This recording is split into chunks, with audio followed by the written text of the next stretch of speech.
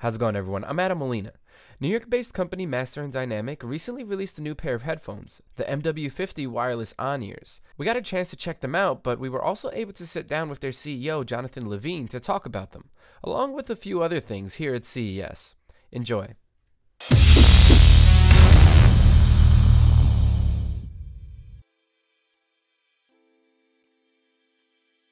Well, we call this actually the mobile modern thinking cap. Mobile, because it's a little bit lighter, more compact.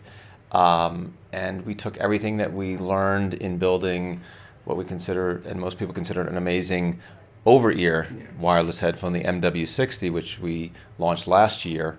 And we took everything we learned, and I think we even improved on it.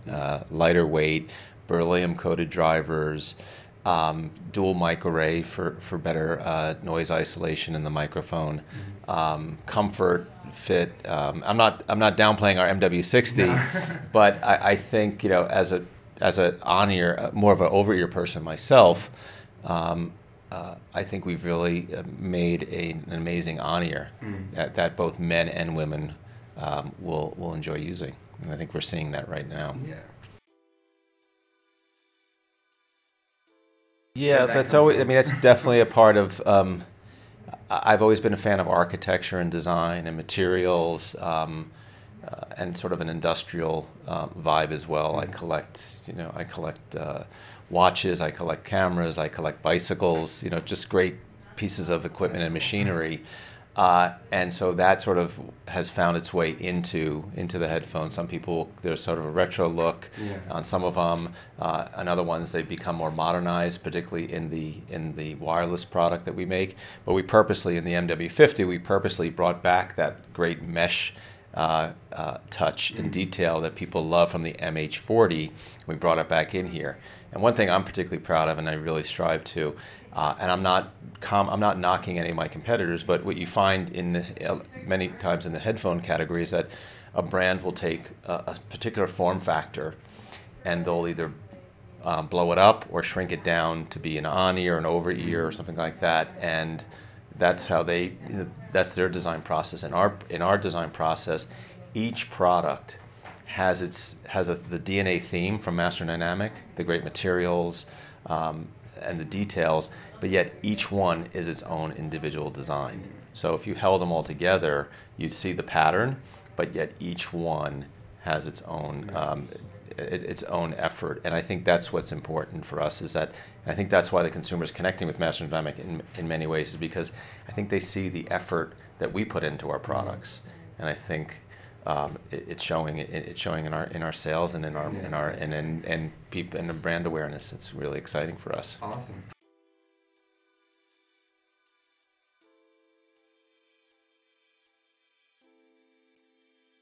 So you mean, so, you know, in all of our headphones, you know, when we launched the MH40 and MH30, the corded products, we have dual ports, so you can daisy chain, which people love. And in this product, in our MW60 and MW50, we have the ports so you can plug it in and bypass the battery, whether you're on a plane or just don't want to use your battery life. I think we'll always have it. I guess I'm a tactile freak. I love, so for me, while we're marching quickly ahead for wireless and we're on the front end of it, I still love pulling. If you look at our cords, they're all woven, and even every piece is metal and knurling. I think people still appreciate being able to plug in and grab a great, a nice cold piece of metal, and I think we'll always strive to give people that option. I feel pretty strongly about that. You're good at this. Good answer.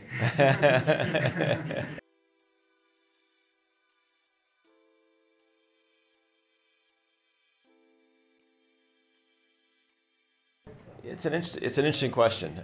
We really, as a company, you may find this strange, but when we develop a product, we don't develop it with a price point in mind. We develop it in what we want to do, what materials we want to use, and then we figure out the pricing afterwards, which is a little bit backwards, but it seems to be working for us.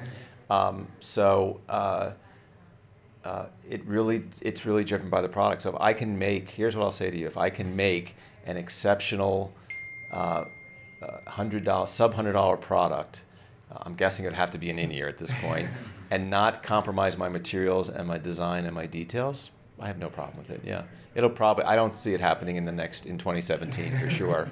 So you're not going to miss anything in between. If you haven't already, make sure you're subscribed to the channel so you can keep up with all of our news and updates here at CES 2017.